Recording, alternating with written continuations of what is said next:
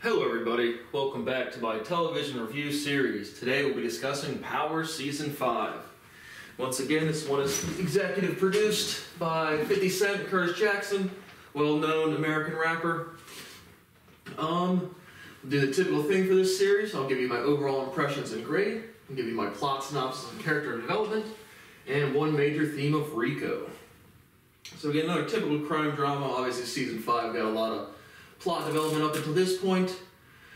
So what do I think about Power Season 5 overall impressions? I think there was, again, Season 4 and Season 3, again, my biggest criticism was, like, the plot really didn't start to move until about, like, halfway through the season. How the criminality gets, like, the plot development was stronger on this one. Characterization's about the same, where it's, like, typically later seasons, again, I don't know, say your average show runs 7 seasons.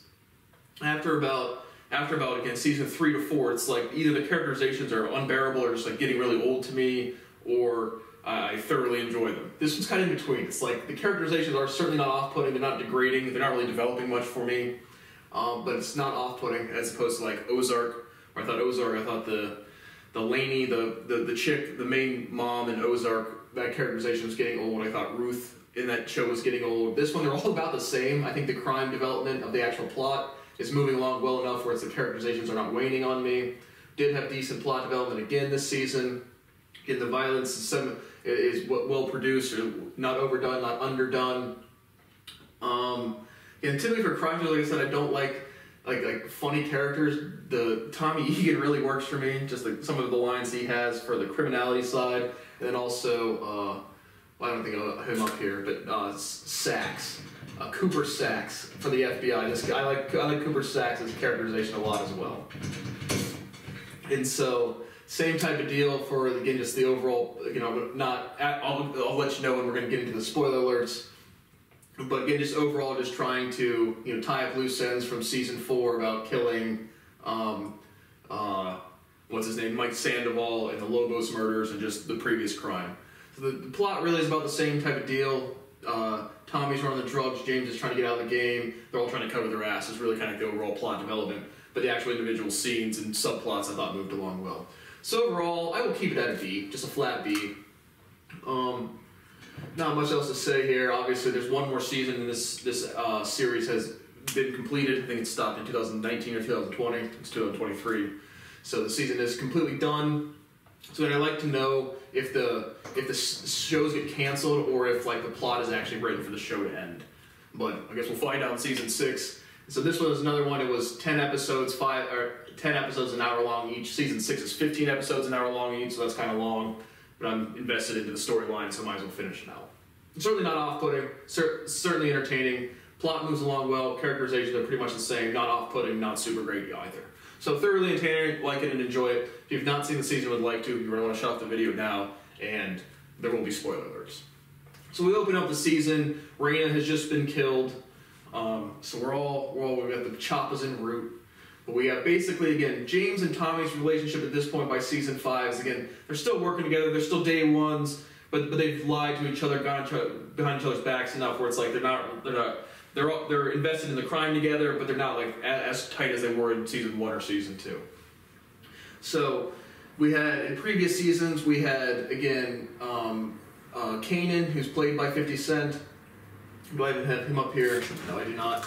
But he again, they were, Tommy and Ghost, James were after him quite a bit, but now they're all kind of unified at the beginning of Season 5 against Dre. So Andre Coleman, he was the guy. He worked for Kanan, then he worked for Ghost. Now he's really just trying to be the power play and being the distro for the Jimenez cartel.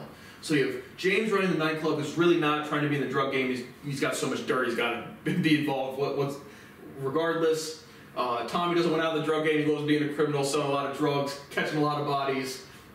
Their relationship is kind of fractured. He's running for Jason Smicic, which I'm assuming is the accent you put on there, but for a Serbian dude. So you have the Serbian plugging Tommy, who's the main distribution. His kind of whole organization gets taken over by Andre. I'm not sure if that's in Season 4 or Season 5, but that's kind of like the drug setup. And then you have Andre Coleman, who has kind of taken all of this organization, all the people, all of their primeros is what they call them, just their distributors or their lower level members. and he is getting plugged by Diego Jimenez and Alicia Jimenez. So he's got the cartel. The Jimenez was the cartel against the Lobos, which they whacked that dude in season 3 or 4 or something. And so that's really the overall setup.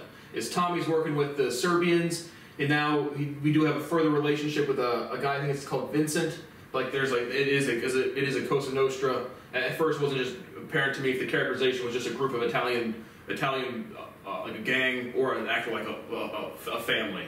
So it is in New York, so they do play it as a family. So you have Cosa Nostra in this episode or in these seasons. They pretty much play a minor role. But Tommy again learned that his father, Tony Teresi, again ran with this mob, this family for a while. So they have some interactions. So the very first kind of like crime development is you have James, Tommy, and Kanan all unified against Andre. And so Andre kind of like sets them up so they come into this place. Big shootout. Nobody really gets hit. I think James gets hit in like the side or something, but like a flesh wound. He gets a flesh wound. So there's a pretty big shootout scene in the beginning. And 10 episodes, an hour long each. I'm not going to remember the entire plot development. But throughout the season, we have Tariq again. The major thing is after Raina gets killed, and they all know it's Tariq. A bunch of minor plot developments of Tasha knowing it's Tariq, saying that she's going to turn it over, go in, take the blame for it with Terry Silver, who again was the lawyer that took over for Joe Proctor, but now Tasha and Terry have a romantic relationship, so again, trying to relationship manipulation, which again, typically they're off-putting. This show actually isn't off-putting, it just doesn't do anything for me in terms of like the plot development. So I just see the crime show plot develop, but so that's kind of going on. Again, for the first 3-4, you have the shootout between Andre and the 3 other dudes, James, Tommy, and Kanan. Was a more crime development than the season 3 and season 4 in the beginning episodes. But the major thing is just like covering up, investigating Raina's murder. We have more plot development with Councilman Tate, which is again just reminds me of whoever the dude from The Wire was. That guy. But so again, that I hate that it's not even off-putting, but just again, I just think it's detracting. If I have one more scene where it's like this season they're working on funding for a Queens Child Project, which is just a memorial for the entire city of Queens, but in memorial to Raina St. Patrick, who was killed at the end of season 4. So they're going back and forth. Again, I referenced there was a minor plot development where kind of Councilman Tate's like, you're going to have to help this street dude out, make sure he's okay. Later on in the season, there's a recording where it's Councilman Tate is skimming off the top of James's thing. So super minor plot development. I think it's super neutral. I'd say it's off-putting. So it's just like the politics and that type of thing for entertainment fictional show is just move on. But that's going on throughout the season. Tariq ends up going to like a school out of town, and he's still interacting with Kanan. He's still selling some drugs. He's still not really sure where he stands. He doesn't really respect his mother or his father. So Tariq, again, he was hitting licks in season 4. That was the big plot development of why Raina got killed. He's away at school, still interacting with Kanan. The relationship, Kanan does kind of plot to take over Tommy, so Kanan's still kind of like plotting on him. So the relationship's kind of flip-flop quite a bit against who trusts who. But in Andre's crew, you have 2-Bit, who's kind of under him, and Spanky. Well, originally, Cristobal is Andre Coleman's number 2 guy.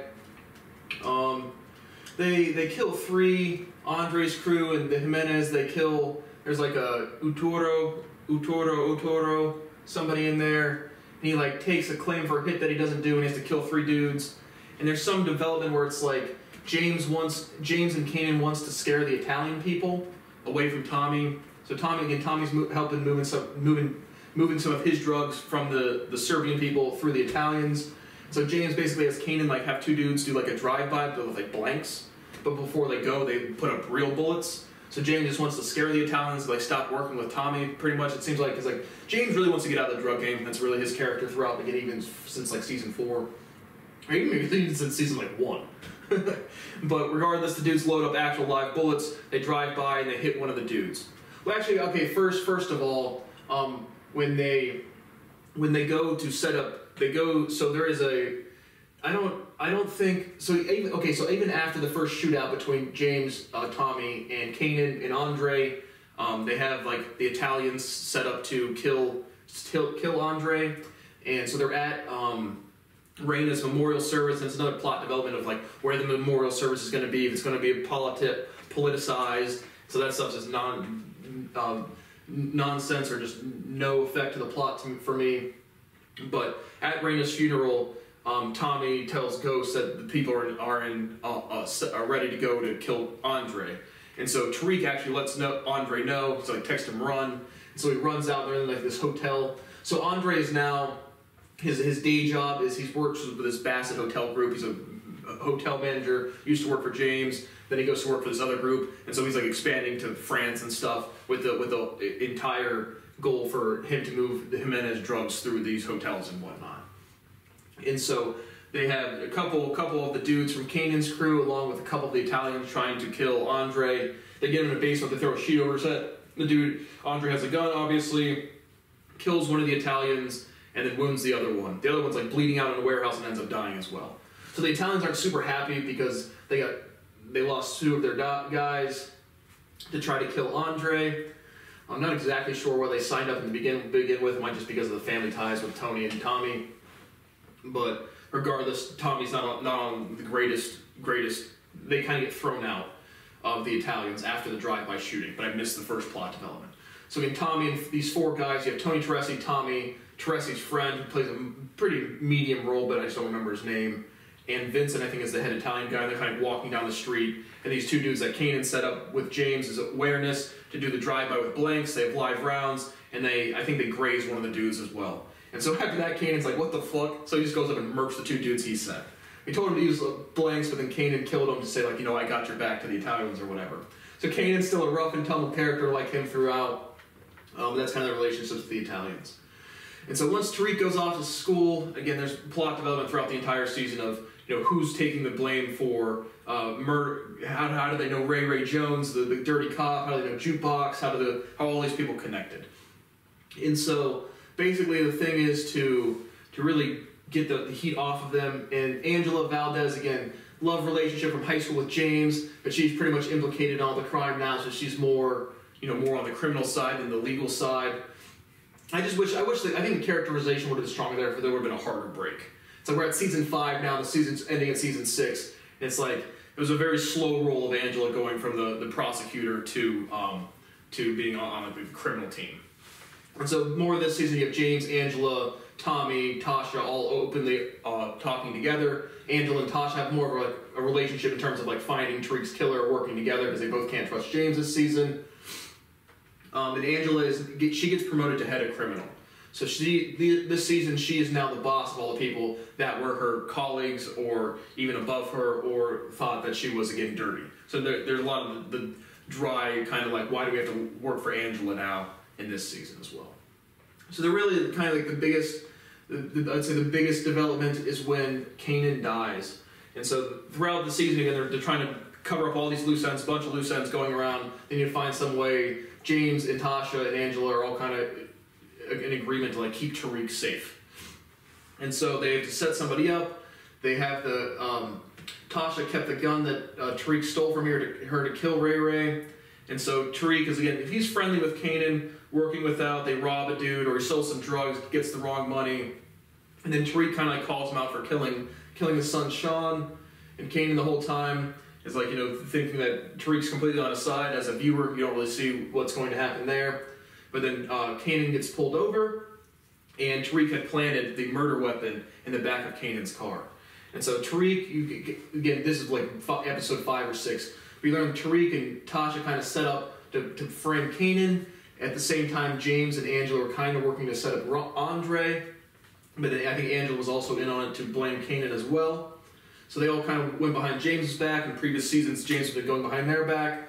But Kanan basically, it's like, don't put the cuffs on too tight. Basically, they say they have Tasha report Kanan has kidnapped Tariq when Tariq was just going along with it. But the police take Tariq, put him in the police car, and then they go to arrest Kanan. Kanan again jiggles out of the handcuffs or makes a move before he gets arrested and kills 3 or 4 cops. He gets mortally wounded, and so you have scenes of Kanan killing all the police officers, and then it's him and Tariq but Kanan, he's taking a shot to the chest or the gut or something, or a couple, and so he just gets into one of the police cruisers, try to drive away, and dies. So Kanan dies probably about 60-70% of the way through the season, so Curtis Jackson is now out of his own show. They have another minor development maybe before or after, right on the same time, mid of the season. You have James and Andre. They both get put on this council with Councilman Tate to have this thing as they're both trying to kill each other. So basically Andre and James come to an agreement where James is going to kill, who's James? He's going to kill Diego Jimenez, because Andre kind of has like a relationship with Alicia Jimenez. Alicia and Diego are brother and sister. They're not super close, but they run a big drug cartel. And so they make that agreement. James ends up, he does kill Diego and his men. Well, actually, he has Kanan kill Diego and his men, so obviously that had to have happened before Kanan is dead. So Diego gets killed again, halfway through the season. Andre and Alicia kind of like are on good terms, but then they kind of get on bad terms. Alicia promotes Cristobal over him, and Andre's the big, trying to make the moves as the young gun. Now he's got basically everyone trying to kill him. So he's trying to get a deal before he gets killed. But the big thing, major plot development, is Kanan getting framed. It seems to tie up a lot of loose ends. Again, having the gun that killed Ray planted on Kanan, and all these other things. You know, Lakeisha lies. They all get taken in for questioning. They're all together in the conspiracy now. Tommy and Tony, Tony's out of the pen to snitch on Tommy. That develops later on. Kate Egan plays a minor role. Again, probably the only actually off-putting characterization of the whole thing. You have Spanky and Two-Bit, part of Andre's crew. And so, in retaliation, Andre does try to kill Michich for James, because James wants Tommy's plug to be dead, so he's just going to be completely out of the drug game. But I forget who tips him off, but I think Kanan tips off Jason Michich, because Kanan brings Michich Jimenez's head, and because the Michich, the head Serbian dude, orders Kanan, James, and Tommy to kill the Jimenez cartel people, and so Kanan gets on kind of on good terms with Jason there, but then obviously he dies pretty quickly after that. The point being is Jason does not get killed and Diego does get killed. James held up his part through Kanan, and Andre did not hold up his part. So the Serbians are still running, they're still moving drugs, and they're selling like pills and stuff and just a bunch of different drugs this season. And so Tony's out to snitch on Tommy. Tony has a wife, Connie, who's sick and dying on hospice. Tony's out to snitch on Tommy. Kind of goes back and forth. He kills his best friend. His best friend walks in on Tony talking to the police, and Teresi's friend, who's like, again, a mobster, is like, "What are you doing?" And then Tommy walks in and is like, "What are you guys doing?" And then Tony makes a game time decision to kill his friend and say that he was snitching, as Tony was literally snitching. And so, I'm not exactly sure. Again, there's a lot of minor developments of just the different police officers or FBI agents with the different criminals of tipping off this, tipping off that. I'm not going to remember the whole thing. But somehow Tommy does know that Tony Teresi is snitching, and so he ends up killing him. He takes him to see Connie one more time, then shoots him, even though Teresi said he was not snitching on Tommy, which he really was. But they just play him some. Cooper Sachs plays Lakeisha. Tommy and Lakeisha are now shacked up this season, and they go back and forth like 3 or 4 times. But Lakeisha gets played this tape by Cooper Sachs of the recording of Tony Teresi, and it was like it was never going to give up Tommy, but he actually was going to give up Tommy. So it's like it could be a strong plot development there of either Tony was really going to snitch on his kid and Tommy whacks him, or it really wasn't going to turn on his kid and Tommy doesn't whack him. But it was just like Tony, they had played one recording and it was like showing the pictures. It's like he was clearly, the characterization of Tony Teresi was definitely going to rat on Tommy to save himself to have more time with Connie. But then Connie's like, "Do you really want to rat on your own kid?" And he was like, "I would never do that." And then Tommy hears that, and it's like, well, that was a true characterization throughout the plot. So I think it could be a little stronger there. Regardless, Tony is now dead. Tommy tells Kate, and Kate's like, "See, I told you so." What else happens? And so there's Andre agrees to basically lie. Angela pressures Andre to lie and just basically say the Jimenez cartel did the Logos hit and Mike Sandoval, and he plans on he tells Angela originally he's going to do that, and then he's like, no, I'm not going to do that, and tells 2-Bit that. 2-Bit tells Tommy that, and so they all 2-Bit Spanky. Andre's crew is now turned against him at the end of the season. They chase after him, they all shoot at him. It looks like Andre kills a couple of guys, but they basically, an FBI van literally pulls up as they're in a shootout to like save Andre, and then Tommy like shoots at the door a couple times. It's just kind of cheesy. But it's like, you know, if you don't sign, the point is they scare Andre into just literally signing a confession that's a lie to save all of their asses. And so that's kind of the point of the shootout, was to really scare Andre. And before then, 2 Jimenez hitters had come into his baby mama's crib with his daughter, and had Andre killed them when they were trying to kill him. So that's kind of after Diego dies. Alicia makes crystal ball number 2, so Andre is he's pretty good, just got a big target on his head throughout the whole time.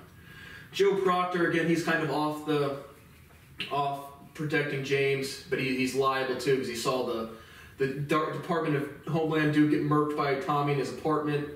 And Terry Silver has this new love relationship, and he basically comes back into the picture. James scares him off midway through the season. He comes back at the end of the season, sees him boinking Tasha, realizes Terry's not going to go away. So you don't really see a kill scene until later, but Terry goes missing, and this is within like an episode or two. But then you do see James choking him out. So I'm assuming Terry Silver is now dead. So it seems like most of the plot has been tied up.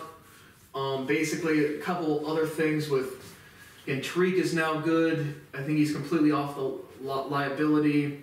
Keisha and Tommy go back and forth a little bit. I don't think Simon Stern does much of anything.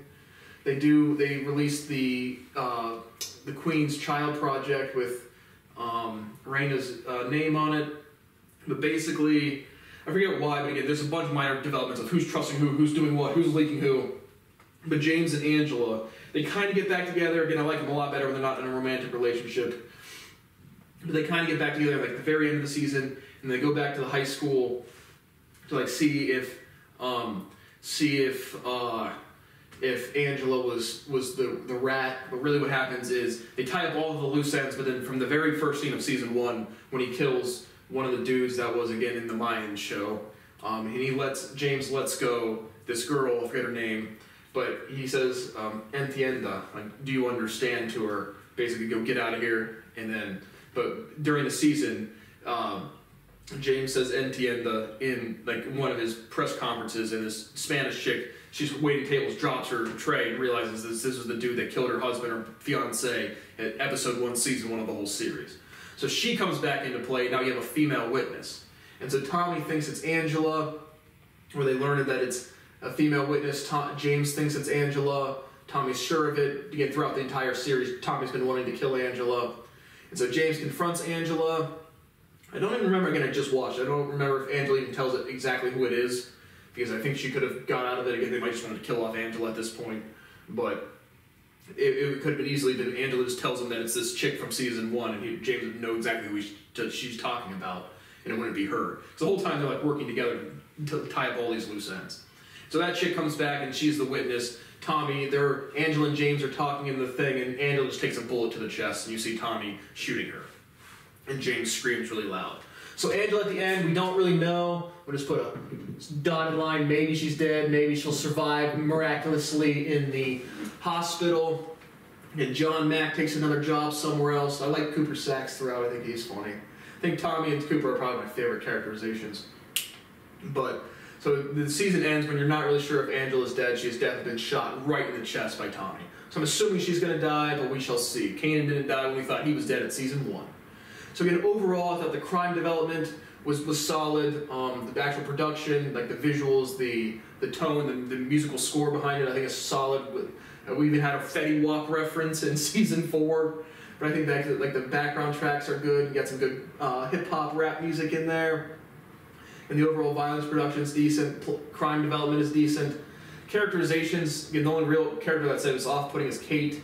But also not super strong. None of the characters, like, I'm really liking this character, I really like this relationship. A lot of the relationship bullshit is annoying. Lakeisha and Tommy is kind of taxing the same way Tommy and Holly was. I'm glad James and Angela have minor romantic relationships. I just thought the characterizations were stronger. Like Tasha and Angela working together to like save the kid, even though like, it's very trite or cliche kind of plot development. But I just thought the characterizations were more convincing, as opposed to season 1 where it's like you're just introduced to this character James St. Patrick and you don't really see any drugs and he's this big drug kingpin. So yeah, I think the characterizations have not progressed, but they have not deteriorated as well. And typically by season 5, I'm pretty tired of most of the characterizations. So it's keeping me going. Again, there's only one more season, so I'll stick it out for that for sure. But overall, it'll be certainly entertaining. Yeah, again, I'm sure I missed some minor plot developments or major plot developments, but that is what I remember off the top of my head. So thank you for watching my review of Power Season 5. See you on the next one.